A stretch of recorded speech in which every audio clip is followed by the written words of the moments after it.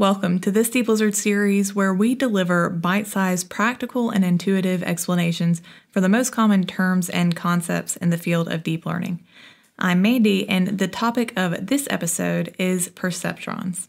A perceptron, also referred to as a single-layer perceptron, is an algorithm that accepts an input and maps it to a binary output by the use of parameters called weights. Here we have this diagram that illustrates a single-layer perceptron. This perceptron accepts a single sample that has two input features, x1 and x2, and these input features are connected to this node within the perceptron.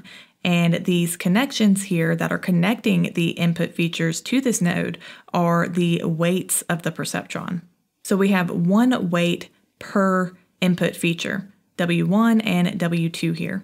Once this input is received by this node, we calculate the weighted sum of the input features. So we simply multiply x1 by weight 1 and then add that to the product of x2 by weight 2.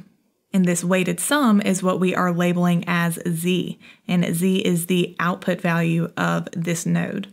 Perceptron also has some predefined threshold that we compare z against. And how z compares to the threshold is going to determine the final output from the perceptron, which we're calling y. Y is a binary output, so we can generally think about the output from a single layer perceptron as 0 or 1. So when we compare z to the threshold, which we're calling t, then if z is less than t, then y is going to be equal to 0. And if z is greater than or equal to the threshold t, then y will equal 1. So we can see that the algorithm to compute the output from a single layer perceptron is relatively simple. Just two steps, in fact. Step 1, calculate the weighted sum of the inputs. Step 2, compare the weighted sum to the threshold value to obtain the final binary output. Now, the weights in a single layer perceptron are first randomly initialized. And then later, through some training process, the perceptron will learn the optimal values for these weights, which most accurately map the inputs to the correct binary output.